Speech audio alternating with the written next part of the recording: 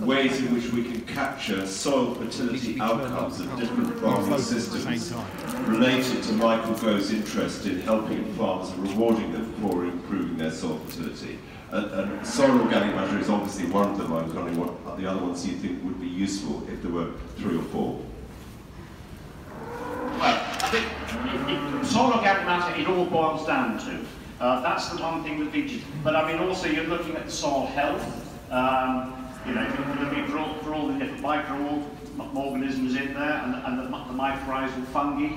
But it's very expensive to test for those things. It's an area of research that really hasn't been done. Again, measuring soil organic matter level, that isn't as straightforward as it might be. On our calcareous soils, for example, there's the thing called the loss on ignition test. That also kicks our calcium carbonate in our soil. So I'd love to think we had 15% organic matter in our soils, but I just know it's not true. So we use the Dumas test to test that. But I think probably rather than measuring exactly what your level is, it's important to know what direction you're going, whether you're increasing or you're just static. And I think as long as you're increasing, that's all that matters. Thanks, Ian. I will just say as well, we're going to be talking more about measuring the impact on soil health later on with Lizzie and Richard Gantlet. And also we do have the visual evaluation of soil structure and earthworm count tools are on the Agricology website. So we've got a resource library on there, so do check it out. Do we have any more questions or comments? Yeah. Hi, my name is Helen Stanton. I'm from Devonish Nutrition. I'd like to ask the third speaker, you talked about the nutrient density of the meat. Have you found a way to communicate that effectively and get rewarded for that in the marketplace? Question about nutrient density of our beef. It's the flavour. Once you've had beef that has been hung properly, that's been fed properly in the right breed, it's ruined me for going to restaurants because I'm eating a lot of conventionally reared beef and it's wonderfully tender, but there's no taste. And I think it's the flavour. I think really in England, traditionally we haven't valued flavour that the rest of Europe has done. And I think there's increasing interest in wanting to know the provenance of the food and have something that has real flavour. That you haven't got to put barbecue sauce on or pepper sauce to make the flavour. That's what sells it.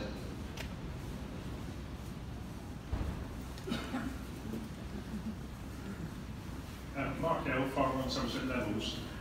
You've been talking about Herbal Leys and Herbal Crops. I remember an event I was going to go to that was cancelled because it was on the Cotswold branch and they couldn't even establish Herbal Leys on there. I'm on heavy clay, 18 foot above sea level. I've got what I call well-drained Somerset level soil, which is probably swimming around the home. What can I do in respect of diversification of my species? Certainly with turn that one off. Certainly with Herbal Leys, you have to suit them to the soil type. And I always thought that our very light Cotswold brash was a real disadvantage. But I find that we could grow so many different species up there. We'll typically we've got 15 species and they all tend to germinate and they all grow. On heavy land, you have to have a different seed mix. There are certain things that will grow, but you won't get the biodiversity that we get. But you will get far more grass growth than we'll get. So you can grow grass, we can grow herbs. And can you just turn that one off a second?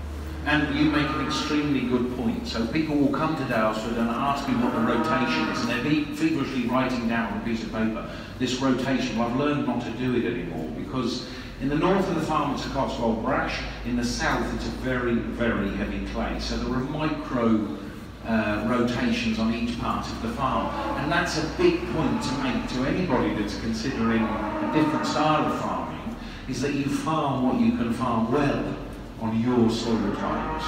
And we're going to talk about some of the crops that I've grown a little bit later when we get on to the trailers. Yeah, I think we'll take one more comment. Yeah, just a comment on that. I was listening to a World Service programme and it was about data, And so what you want is your data like veg, fresh and local, which we talk to up to date and relevant. Excellent. Fantastic.